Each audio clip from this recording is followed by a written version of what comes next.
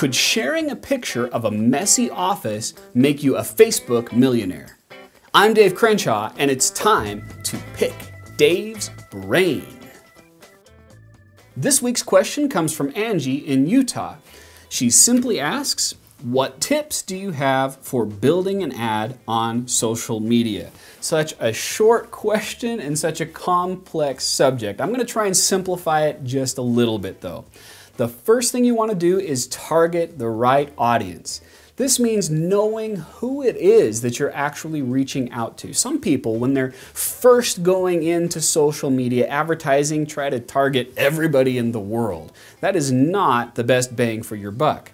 So, first, we want to determine the network that we're reaching out to. Do our people gather at LinkedIn, or do they gather at Facebook or Pinterest? Where are they? And then, when we go into creating the ad, we want to further segment the list according to things like age and geography, even education or their job title on LinkedIn.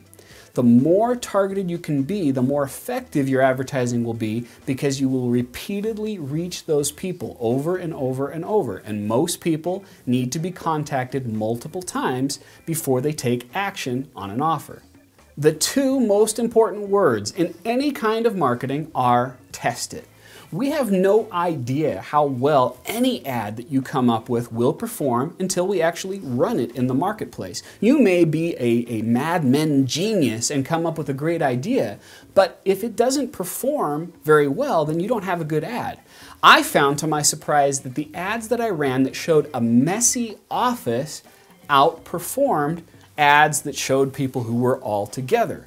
Now, that may not be the same for your market, but you don't know until you test it. So get a little bit of money, try a small campaign, and then see where it goes.